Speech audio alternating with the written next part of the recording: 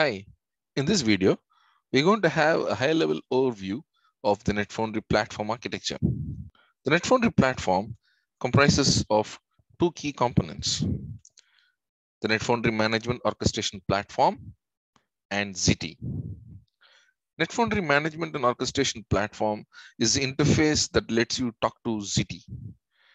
You have the option of interfacing either through the web console or via APIs. All that you can perform via the NetFoundry web console can be achieved via the NetFoundry APIs that MOP offers. The Management Orchestration Platform MOP is a combination of CI/CD plugins, automation tools, and templates that allow you to provision NetFoundry network and various components. The Zte platform comprises of Zte Fabric and Zte Edge. Zte Fabric is built with public hosted edge routers that create a mesh network for your overlay data path. Zte Edge comprises of the Zte Edge controller, the router, and the enrollment service. The Edge controller is the heart of the Zte network, where all control plane decisions are made and policies are stored. Zte Edge router allows you to connect to any private or public cloud, and the Zte endpoints allow you to embed NetFoundry Zero Trust networking into mobile apps, into devices, and IoT or edge gateways. The Zte Enrollment Service is an integral part of the NetFoundry security model that takes care of Zero Trust authentication and authorization.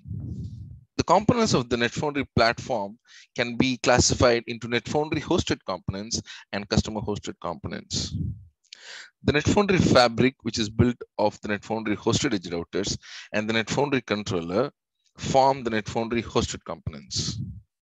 On the other side, the edge routers, which are deployed on private and public cloud data centers, the endpoints, which are deployed on devices and mobile apps and edge environments, form the NetFoundry customer hosted components. Getting into the NetFoundry solution architecture that is required for building any NetFoundry solution. The console or the API talks to the NetFoundry network controller, which is the heart of the NetFoundry network. And then you have the NetFoundry Fabric. The NetFoundry Fabric is built with NetFoundry public edge routers. There are two options you have to build the NetFoundry Fabric. You could use the NetFoundry hosted edge routers, or you could host your own edge routers with link listeners. Note that for the function of the NetFoundry Fabric, a minimum of one public hosted edge router is required, and minimum of two public hosted edge routers are suggested for the purpose of resiliency. And then you have the NetFoundry edge components or the customer hosted components. In this example, you could see that the NetFoundry customer edge routers being deployed in private cloud and various public clouds. And then you have the NetFoundry endpoints, which can be deployed, as we saw in the earlier slide, on devices, on mobile applications, or on IoT and edge gateways.